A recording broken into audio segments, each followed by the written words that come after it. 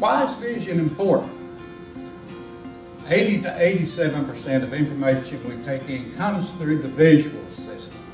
Thus, vision is the dominant sense.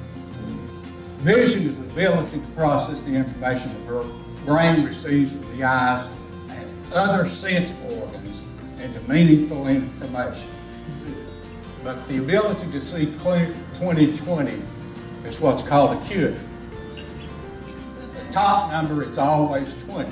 Why is it always 20? It's the test distance. That's the distance you're at. The bottom number is where you should be able to see it from, or where the average person can see it from. So 20/40 would mean that you're at 20 feet, you should be able to see it from 40 feet.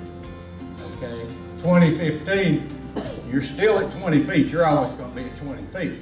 The bottom number is where the average person should have to be to see it. 20/20 is what's called or considered normal vision. A lot of people have better than 20/20. Some people have 20/10, a few do. I actually had a professor in school that she claimed she could see 20/05. She never could prove it to anybody because nobody else could see it. But a refraction can be just what you do with that big instrument that we have. A lot of people now use what they call an automatic refractor. You all heard that term where they set you in front of it and it does it for you. What's the problem with that? All it tests is the eyeballs, right? It tests nothing about the interaction of the brain with the eyes. Now you get into the analytical analysis, and it tests all of those things. Binocular vision is much more important than acuity, because you can see a lot of people that have 20/20, even 20/15 vision, but they can't walk across the room. We have to remember that visual processing, or binocular vision, is a function of the brain, not of the eyeballs. Like I saw one yesterday. He was still using his hands to tell him where everything was. He could see 20/20, but he was still reaching out and touching everything. Why was he doing that? He could not trust his vision to tell him where it was and what it was, even though he could see it clear. It wouldn't tell him where and what it was. Terrible time with school, because things kept moving around. Vision develops. You're not born with the ability to see, just like you're not born with the ability to walk. Vision is really a lot more complicated than being able to walk. So we develop that ability. It's learned, and it's impacted by internal and external forces. So if it's impacted by them, that means forces can be brought to bear which enhance and or interfere with development of efficient binocular vision. Now here's an important one. Vision can be enhanced at any age. The old bugaboo used to say, you know, if they're over 5 years old, and then it went up to 9 years old, forget it. You can't do anything with them. But you can. The brain is not static. Because remember, we're not dealing with eyeballs here. We're dealing with the brain. The brain can make new connections. Look at this picture. If you've seen it before, be quiet. Don't tell everybody else what it is.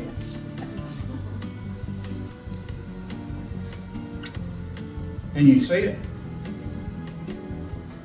What's wrong? You don't have acuity problems, do you?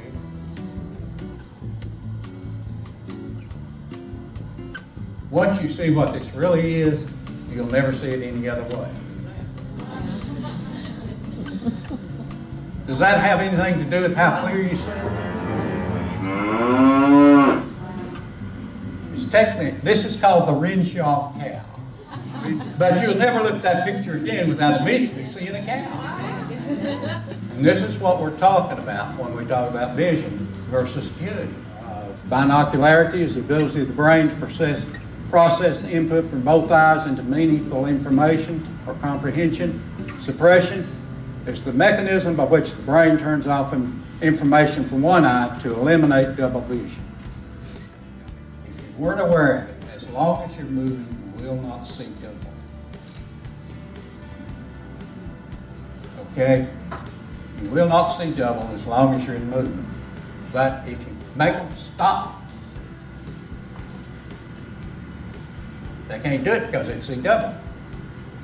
And it's natural instinct to try to avoid seeing double because it's dangerous to see double. Don't you think it's dangerous to see double? I had a little girl in not long ago. She was about 11 years old. She had a black eye. She said, "What happened?" I said, "What happened to you?"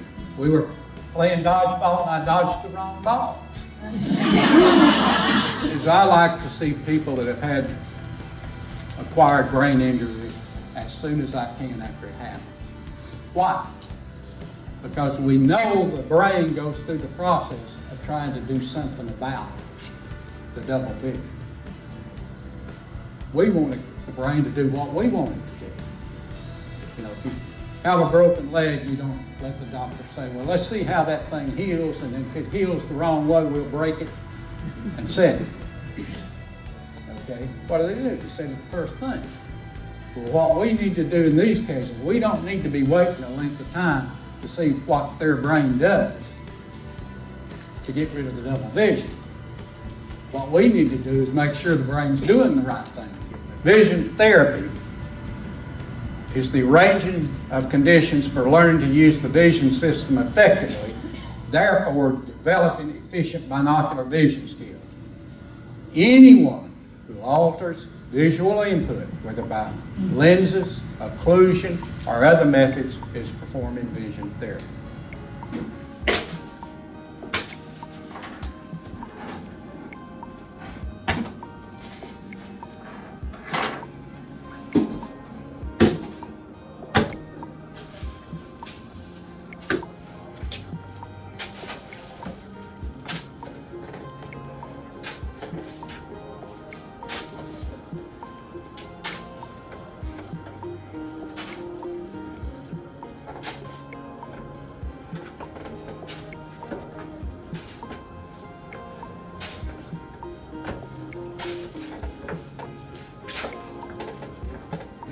My therapy program is generally 8 weeks.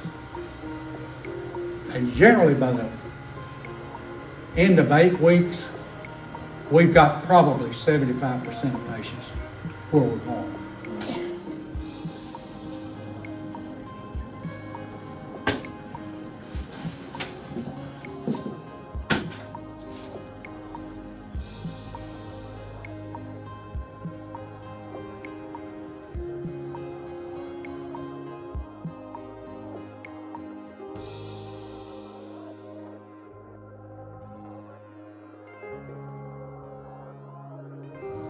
Here's the types of enhancers we talk about.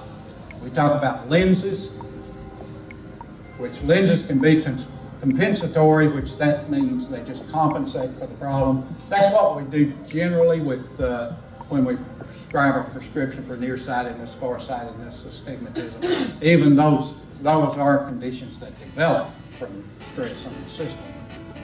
Those are the way we correct those. In prism, you can have compensatory prism, which that's the most commonly used type of prism. That's where you have a person where they see double, you put prism on there to make them see singly. The only problem with that is it doesn't work long term. You know, they'll see single for a little while, and then they'll call what we call eat up the prism. It'll be like the people that were nearsighted. Do the same thing again. So that is not very effective. Yoke is what I call therapeutic prism. It works differently. The thing that's different about it is yoked prism sends information to the brain through a different route than compensatory lenses do. What does prism do? Moves where light is. So technically, yoked prism makes things look a little bit different place. We use just small amounts of this in the prescription. We use 3 base up, which nobody can even tell it's in the lens as far as people looking at them. So that sets their mind at ease. But they have to wear those all the time. And that in itself is a therapy. We found out years ago, if you had patients sit down at a desk and learn to do something, as long as they're sitting there, they'd not be able to do it. But you get them up and walking around, they couldn't do it anymore. But if you can get them doing it in those situations, they can do it anywhere. But it's not the walking rails and the balance boards that are making the difference. It's the lenses that are making the difference. Okay? Yokes Prism, it's like I said, we try to open that back up.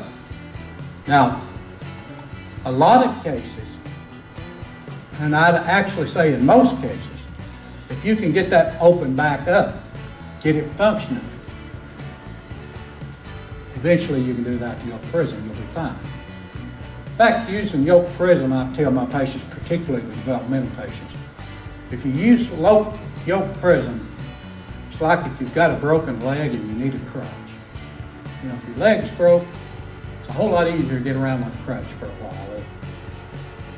But what happens after the leg? Do you still want to use a crutch? No, it's in the way. And Yoke Prism works the same way. If you need it, it helps tremendously. But it can come to the point to where it's more in the way than it helps. And if that becomes the case, then you discontinue. Now, we see this a lot in little kids. They'll get their lenses, and you can get them to take them off for a while, for a period of several weeks. You know, they feel like they do so much better. And then, all of a sudden, they'll say, well, I can see better without these than with them. And it's true, they do. That's when they're functioning the way they need to. And that's when you don't need to use them any longer. Those of us that wear glasses don't hear as well without our glasses on. True fact. It's true. And then you wonder why these kids that have difficulty, and even adults that have difficulty, measure, auditory problems, vision is dominant. And a lot of times, unless you get the vision straightened out, doing some of the other therapy is sort of like pouring water on a duck's back. You know, it just doesn't really have the effect it should have. In fact, I had a patient not too long ago that his mother was a speech pathologist, and she said, I put him in Yoke Prism, and we'd done a little bit of therapy on him, and she said, you know, it made more difference in him in 2 months than I'd been able to make in 3 years with my speech therapy. And like I had a patient this last week that she brought her son in, and she said, we've been going to Sylvan for 3 years. Said he was still getting all this. We brought him here for his visual evaluation. He's had his 8 weeks of therapy. This last report card, instead of getting all this, he's got 3 A's and 2 C's. And we quit Sylvan 3 weeks ago because we hadn't seen any progress at all. But it's treating the problem differently, okay? And I think it's really getting to the root of the problem rather than, because we don't teach reading, okay? I never tell a patient we teach reading because we don't. And any of you that have seen my therapy program know that we don't do anything with reading. Absolutely nothing. But then I had a therapist in this last week from over at Blunt Memorial that she was telling me her daughter had vision therapy a couple of years ago, and she said right before the therapy, the teacher had tested her reading level and said, oh, she's bad. So we did 6 weeks of the therapy, and the girl started complaining, said, I need something harder to do in reading. So the teacher said, well, we'll test you again. That 6 weeks, she'd gone up over a year in reading. But we hadn't done anything with reading. You know, that's not, we're just getting the skills ready for them to be able to handle it. But she was there in our office on Monday, and by Tuesday she called back and she was at 2 more ophthalmologists' office staff. And basically what they do is they tell them, there's nothing wrong with the eyes, which we already know there's nothing wrong with the eyes. I've already told them there's nothing wrong with the eyes. And what I tell my patient is you got two perfectly good eyes that don't work together. But that's not a problem with the eyeballs, that's a problem with the processing. And they thought the eye movements were the problem. And if you got the eye movements straightened out, then they were fine, that the processing would be okay. Come to find out that's not true. It's the processing that's the problem. And it causes, in turn, the eye movements to be a problem. Everybody know what amblyopia is? Lazy eye. What's a lazy eye? No, it's not. It's not an eye that wanders. Technically, a lazy eye is an eye that sees two lines less clearly than the other eye. That's all there is to it. Has nothing to do with having points. This, on the other hand, are tropias. These are what people think are lazy eyes, but they're not. The first one, the top one, how's that eye turn? In. It's called an esotropia. The bottom one, turns out, it's called an exotropia. Those are tropias. They're not lazy eyes. Because they can see 20, some of them can see 20/20 with each one of them. So they have equal acuity. So they're not lazy. They just can't use them both at the same time. Now, I am one of those people that does not patch like that. Why would you not patch like that? Huh? That's right. That's exactly why you don't do it. Because if you patch it, you're treating it like it's a problem with just one eye. It's not a problem with one eye. It's a problem in using the two eyes together.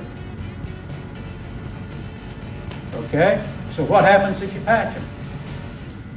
You make them even better at using just one eye.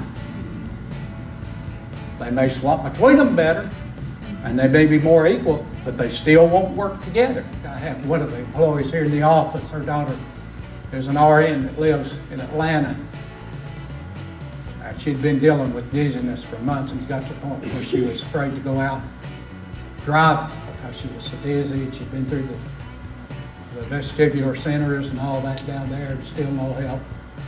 So Barbara finally talked her into coming up here. We did an exam. All we did was put the old prison on her. She wears contact. We just put 3 base up on her. Within a week, no more dizziness. She was back in this week. She was still wearing the Yoke prison. She said, I'm almost afraid to take it off because I'm afraid I'll go back to like I was.